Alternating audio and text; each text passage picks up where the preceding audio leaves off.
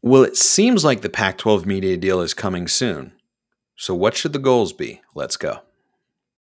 Locked On Pac-12, your daily podcast on the Pac-12 Conference. It's the Locked On Podcast Network, your team every day.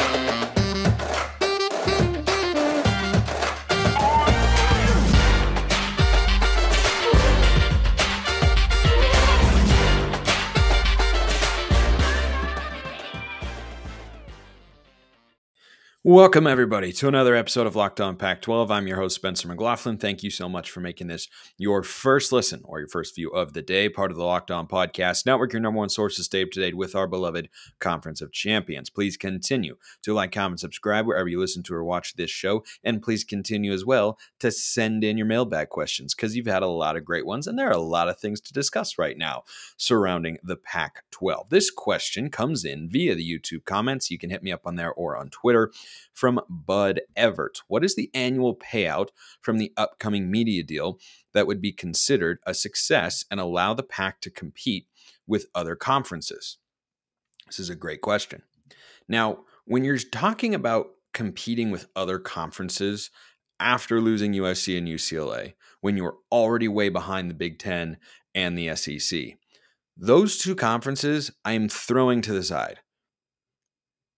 I am not going to look at what the Big Ten gets or what the SEC gets and compare that to the Pac-12 deal and then use that to determine in my head, yeah, okay, they did well, or no, they did not do well. Because those leagues are a step above everybody else. And I think we all understand that. So let's go to the leagues that the Pac-12 does need to be able to keep pace with from a competitiveness standpoint, which is what we're talking about here. Right? With regards to the media rights deal, more money for the athletic department. You can pay coaches, you can pay recruits in NIL or something, I don't know. You get the picture there. Facilities, stadium, whatever. That's what we're talking about in terms of keeping pace. The Big 12 and the ACC both have deals that have been that have had pen put to paper. That was way too much, but I tried it anyway. And we got through it, that take them at least through 2030 and pay them in the range. Now, these can fluctuate a little bit. It's not the exact same every year because it's more if you get a team in the playoff or NCAA tournament games can get you a little bit more as well. If a team makes a deep run like TCU, that gets a little bit of extra money for each school because the conference gets to go to the playoff and the national championship game. They are paying somewhere in the $31 to $32 million range per year on average. If the Pac-12 is over 30, I think that's fine. I do. Now, if it comes in under 30 million and it's at 28, let's say the number were 28, would that be good? No. Would it be the end of the world? Also no. Because at the end of the day, a couple million per school is not making that much of a difference. What is, in theory, are the tens of millions of dollars that the Big Ten and SEC can get. But we've already established, right, that that's not a realistic scenario for the Pac-12 or the Big 12 or the ACC. So I think anything over the $30 million threshold in terms of media rights payouts per school per year, and any expansion teams that they add don't apply to that because they'll be on a temporary deal of sorts, which I'll touch on in a moment. As long as you're in that ballpark and you're competitive or in the same range as the other two conferences, I think that can be chalked up pretty easily as a success. I think it would be disappointing if they came in closer to 25 and you're going, okay, so we're the only conference that is paying in the 20s and it's many millions behind the other schools in other leagues that are comparable to ours. That's not great. But if they can just get over 30, then any amount of difference would be pretty negligible. And I do think they can. Based on what I have heard, I think they can get around 30. I think their ceiling is capped at the mid to high 30s. And I mean like their utmost upper ceiling. Like if they knocked it out of the park and Amazon decided to maybe be willing to overpay a little bit, or some cable partner, which won't be CBS and Turner, apparently, because we heard that from Brett McMurphy yesterday, I think the uppermost ceiling is in the high 30s. If they got 40, I would come on here and just be pretty floored in a great way for the conference. I don't think that's particularly likely. But if they can get pre-college football playoff expansion numbers that are in the low to mid 30s, then I think they are doing well. And compared to their peer conferences, they would be doing well. Now, one thing that I am going to make a prediction on here. I do not anticipate that the media rights deal, which should be coming out in the next couple of weeks, that is what, let's just say, I've heard along the grapevine. It should get done in the next couple of weeks. And expansion, therefore, should be formally announced too. I just realized my mic wasn't perfectly centered. That's going to bother me while I'm lying in bed at night. But I do not think that this media rights deal will be any longer than, I'll say, 7 years maximum. Absolute maximum. I think it'll be, it's not going to be like a 3 or 4 year deal. Obviously, that's not how they work. I would imagine you'll be in the 5 to 7 range. I really couldn't see it going over 8, but I think they're going to be in the 5 to 7 range here because I do anticipate them adding expansion teams. So with that in mind, you are then going to have 2 programs that have to prove their worth of sorts athletically to the conference. And they are not going to be full media rights members from an earnings standpoint right away. And nobody is that comes from the G5, right? Utah was not right away. They are now, but they were not when they first joined the Pac-12 back in 2011. So if you have 2 G5 teams, that changes the calculus on what the timeline would be. Unless the TV network executives can work out a deal that says, okay, if you're adding these schools, we anticipate they're going to be worth this much down the line. So we'll say they make this much for this many years, but then it kicks in later. That's when you could see a deal go for 10 years or so. But I anticipate it'll be, I'll say my prediction is a 6-year deal. That is what I would guess. And then once the 2 teams they've added, I suspect will be San Diego State and SMU, can kind of establish themselves and show what they are worth to the TV networks, then you can reassess at that time and determine whether or not the valuation needs to go up, the valuation needs to stay the same, or whether the valuation needs to go down depending on how things play out. But I do not think you're going to see a 15, 20-year deal like the ACC has, or, the Big 12s goes from now until 2030. I imagine they'll probably try and wrap it up, or 2024, I guess, when Oklahoma and Texas leave. That's running till the 2030-31 season in the Big 12. I think the Pac-12 will be in a similar area there. Whether or not they would view it as a strategic advantage to wrap it up before the Big 12's current deal expires and have it end in 2029 or 2028, that's for George Kliavkoff, his office, and everybody to figure out. But just to recap, as long as they're in the ballpark of the Big 12 and the ACC, which is $30 million and above, with an absolute max ceiling, I think of the high 30s and probably around a 6-year deal. That would be my guess. Those would be my goals for the conference personally. And I do think that those are attainable. Now, who the broadcast partners will be is interesting, which I will touch on here after I talk to you about Built Bars, which are really fantastic. They're so fantastic that they taste like a candy bar, but they're definitely not a candy bar because they're 130 calories, 4 grams of sugar, but 17 grams of protein, covered in 100% real chocolate. Healthy is actually tasty with Built. They're so delicious, you'll think they're good for you after you eat them because you will feel good. And then you will get the double satisfaction of knowing, wow, that tasted really good too. And they've got a bunch of amazing flavors. I'm a mint brownie guy myself, but there are a lot of others out there. So you can get your next order at built.com, or you can go to your nearest Walmart or Sam's Club to pick up your next box of Built Bars. Walmart, Sam's Club, built.com. Go get your next order of Built Bars today.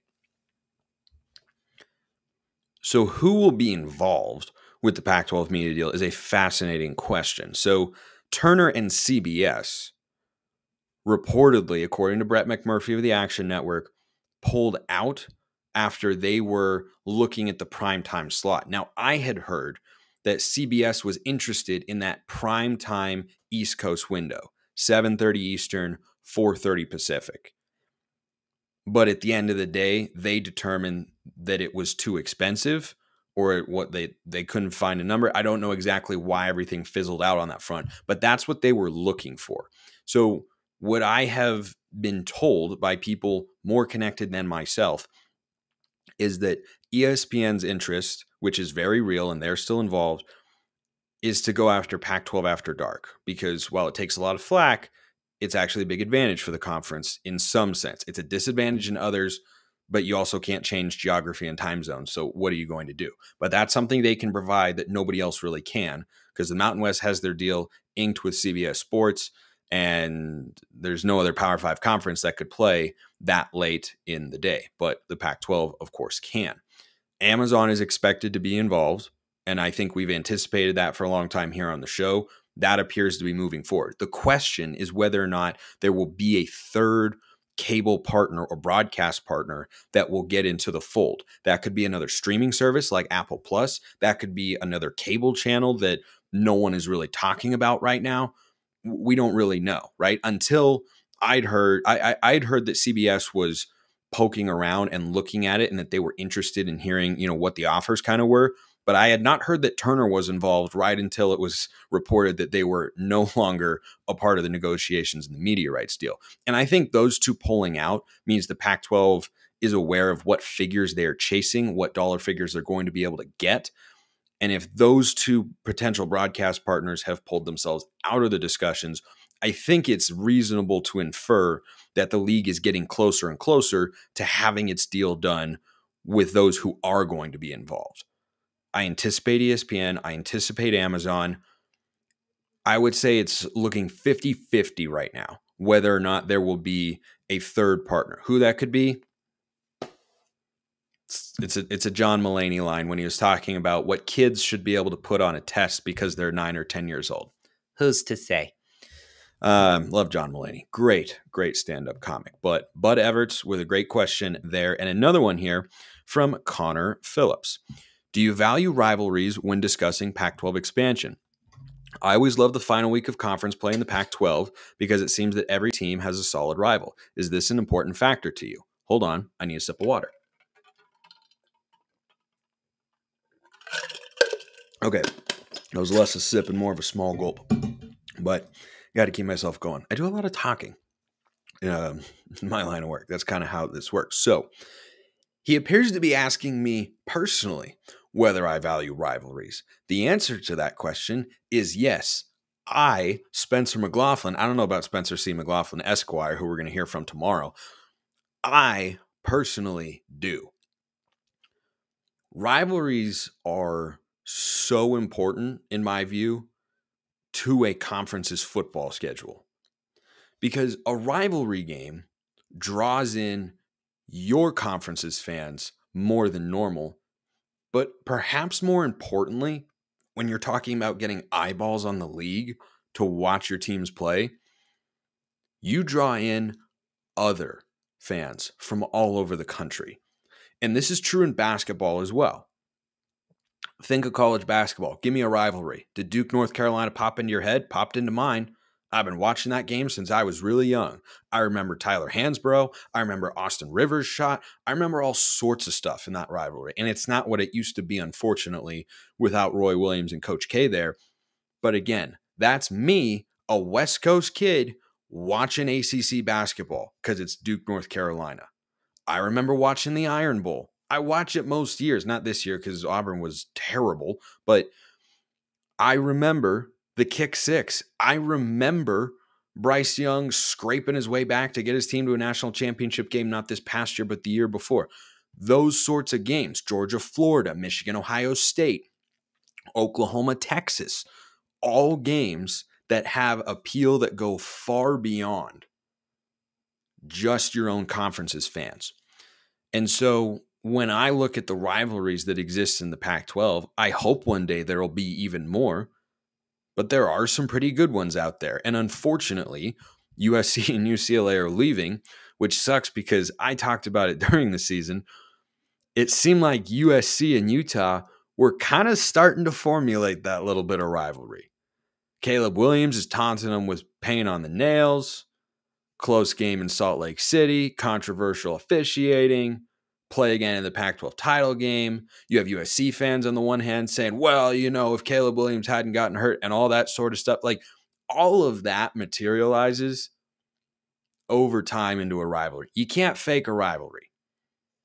I mean, they've been trying kind of, because they got added together, to push Utah and Colorado, but Colorado's been irrelevant, so there's no rivalry there. There's no juice. But going forward, the game to watch in the Pac-12, I think there are two, at least in the immediate future: Oregon-Washington and Oregon-Utah. Those games going forward have appeal that go beyond just the Pac-12, because people know Utah now, and a lot of people know Oregon, and they know Washington too. And that Oregon-Washington game last year exemplifies exactly what I'm talking about. That was, I believe, one of the most viewed games in the conference a year ago, because it's a great rivalry, because they're great teams, and it was a great game. You need those sorts of things. Now, on the realignment front, that is how I feel about rivalries and their importance to a conference. University presidents don't really give a darn. USC has no real rivals in the Big Ten. There will be some intriguing matchups for sure. USC Michigan, USC Ohio State. Oh, by the way, I meant to talk about this earlier. I'm going to talk about this more tomorrow. Ohio State, the Ohio State, pulled out of a home and home down the line with Washington. This after Michigan pulled out of a home and home with UCLA. Cowards. Okay, that's all I can say about that right now. I could go on a 20-minute rant about scheduling. Yeah, we'll probably do that tomorrow. Anyway, so where was I? Right, non-conference games. Or big time rivalry games. USC and UCLA will have their game. And the battle for Los Angeles now being in the Big Ten is a boon for the conference. And it's a consideration, sure, but it's not a primary factor, or frankly not even in the top 10 list of reasons as to why one team goes from this conference to that conference, or from the G5 to the Power 5. It doesn't crack the top 10 list of reasons for them. It's like a nice added perk. It's like if you order a dessert and it's apple pie a la mode, and they end up saying, we had an extra slice of, just like a little sliver of pecan pie as well, so we put that on your plate. You didn't ask for it. You don't need it. But once it's there, you go, oh, that's really nice. Might as well have it. So those schools going to the Big Ten, there's no rivalries there. There's no history with Minnesota or Maryland, Indiana, Michigan State, Rutgers. Like, it's just not, right? It's not high on their priority list. But I do think once you start to build things up, rivalries are really, really good. And they're really, really fun too. It's what makes college sports, I think, the most distinct from the professional ranks. In the NFL, I've been told for a long time the Steelers and Ravens have a big rivalry, which I'm sure amongst their fans they do. I, as a Seahawks fan, don't care. I just want to watch the best players. It's like it doesn't intrigue me very much. But in college football, Alabama, Georgia, Florida, Alabama, Auburn, Michigan, Ohio State, Texas, Oklahoma. Keep going down the list. Yeah, those are fun games to watch. Or if like a Florida State, heck, even smaller ones like Iowa State. I'm totally here for it. I freaking love rivalries, but doesn't play into expansion as much. But great question, Connor. There's another one to answer that is most intriguing as well. And the question I want to ask before that question that came in from my guy John is, why haven't you checked out FanDuel yet? I don't know. I really don't know. It's the midway point of the NBA season, and it's the perfect time to download FanDuel, America's #1 sportsbook. We're thrilled to have them as our official sportsbook sponsor here at Locked On. New customers get a no-sweat first bet up to $1,000. Let's bonus bets back if your first bet doesn't win. Yeah, really neat little thing. Plus, they've got the FanDuel Sportsbook app. Safe, secure, super easy to use. Plus, FanDuel lets you combine your bets for a chance at a bigger payout with a same-game parlay. Don't wait. And don't miss a chance to get your no-sweat first bet up to $1,000 in bonus bets when you go to FanDuel.com/lockedon. That's FanDuel.com/lockedon to learn more. Make every moment more with FanDuel, an official sportsbook betting partner of the NBA. All right, final mailbag question here today on the show. And there will be another one to lead tomorrow's show. If you ever want to be a part of it, I greatly appreciate it. I love answering your guys' questions. You often come up with really good ones. You can hit me up on YouTube in the comment section or Twitter at Smalls_55 or at LO_Pac-12. DM's always wide open, or just hop in the Twitter mentions, whatever works. John comes back with another question after having one last week and says, "Hey, Spencer, thanks for answering my question." You're so welcome. Thanks for asking. You made some great points in today's show. Oh, you flatter me, sir. I especially like your comments on academics influencing conferences and the reminder that it's university presidents that make these decisions, not the ADs. Ding, ding, ding. 5 points for Gryffindor. I have another Pac-12 question for you. It's pretty obvious that UCLA and USC were essentially forced to the Big Ten based on debt for their programs and the current media contract undervaluing them. I know Oregon is sitting in a great spot financially. Thanks, Phil. I'm not wrong. How are the other schools sitting with regard to debt burden? If the other schools are at least stable, then I would think the Pac is going to be more than okay moving forward. So the question here, I don't think it's entirely hitting the nail on the head. I think you kind of hit half of it there. Let me address one other thing there, and that was, they wanted to go to the Big Ten because UCLA and USC were forced there because they were undervalued in the media rights deal. That is partially true. It's not the whole story, but it is partially true because the Pac, like the other conferences, frankly, went to equal media revenue sharing.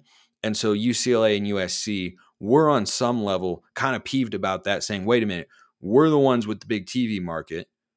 We're bringing in a lot of money, but we're not getting the direct amount that goes into the conference, which I understand that frustration, but I also understand where the conference is coming from, saying we want everyone to be able to succeed. We want everyone to be able to grow, and we want to grow together as one conference.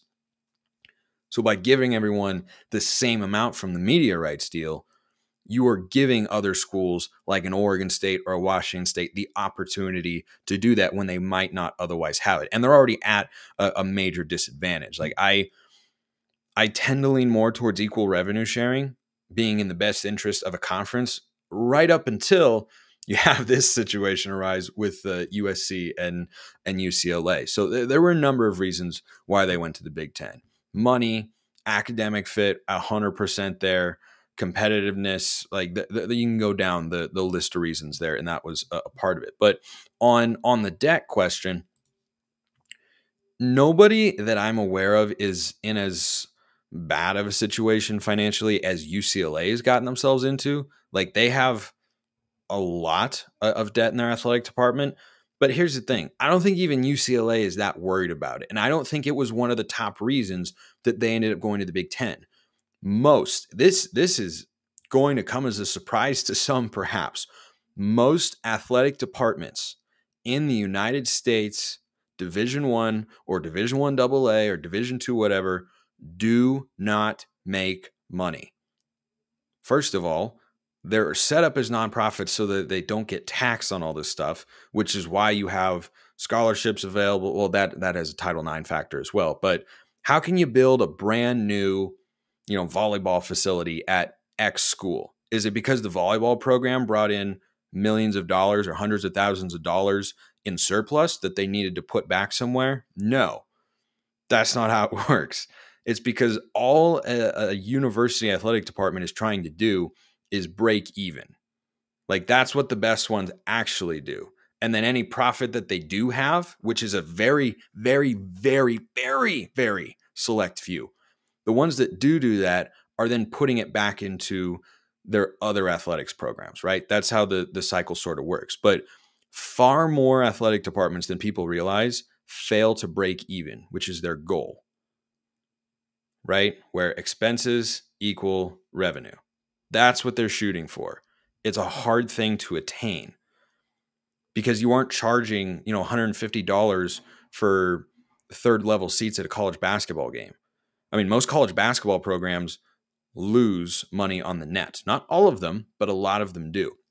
So I'm unaware of any school being in that sort of situation financially as UCLA has been in. And I'm sure it was a factor that they could get more money and start to close that gap. But if they really had to and really, really needed to, and it was such a big problem, UCLA is, let's just say, a very wealthy institution, and they could start to chip away at that pretty easily. Their total endowment and the amount of money that school has is in the billions. Many billions. So having some debts here of tens of millions, that's not, it's not something to ignore, but it's also not the hugest deal in the word. I don't know if hugest is actually a word, but to answer your final part of the question here, if the other schools are at least stable, then I would think the Pac is going to be more than okay moving forward. Yeah, that's the situation that they're in right now. There's no one who's financially strapped that would also have an option to go to a conference that could pay them dramatically more to help them close that gap. That's not something that exists for any of those of the 10 remaining schools right now. But great question. Keep them coming. Again, YouTube, Twitter, however you want. Appreciate everyone listening. See you next time. Have a wonderful rest of your day.